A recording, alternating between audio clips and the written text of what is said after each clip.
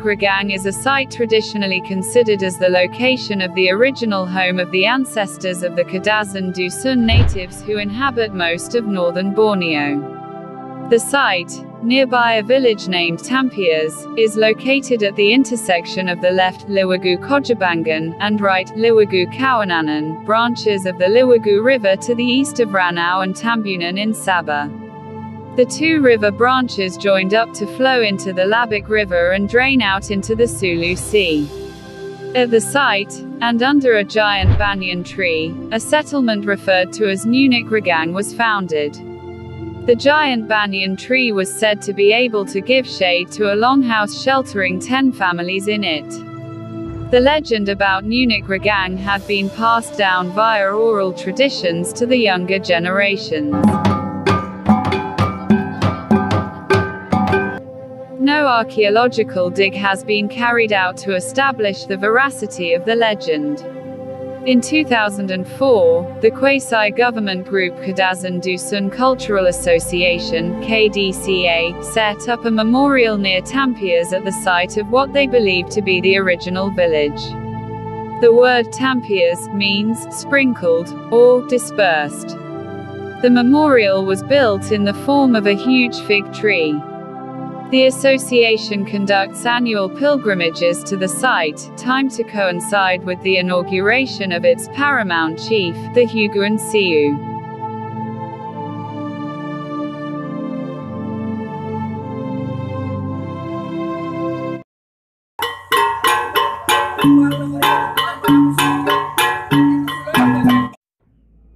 The name Nunuk Ragang is derived from two Kadazan-Dusun words, Nunuk, which refers to the banyan tree, and Ragang, which is a shortened form of the word Aragang, which means red-colored.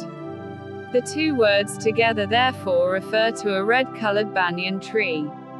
Zoologically, there is no known banyan tree with red leaves or trunk.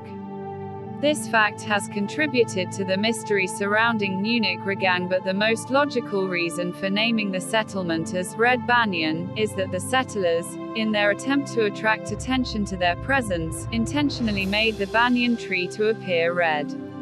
The Kadazan-Dusun has a fondness for riddling, giving names to places, things and actions in terms other than the actual. At the Nunuk Ragang settlement began the belief system and culture of the Kadazan-Dusun. There was no word for religion among the ancient Kadazan-Dusun, and to them it was just a sort of relationship between the seen and the unseen. Some people would equate this to animism.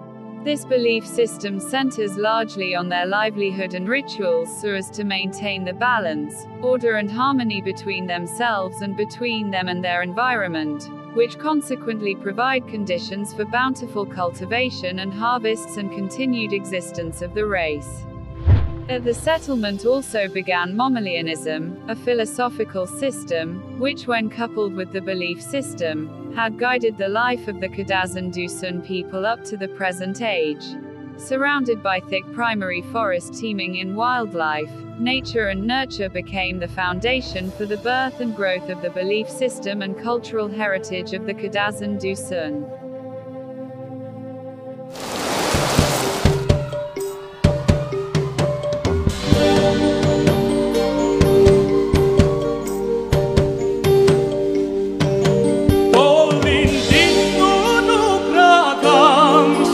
Go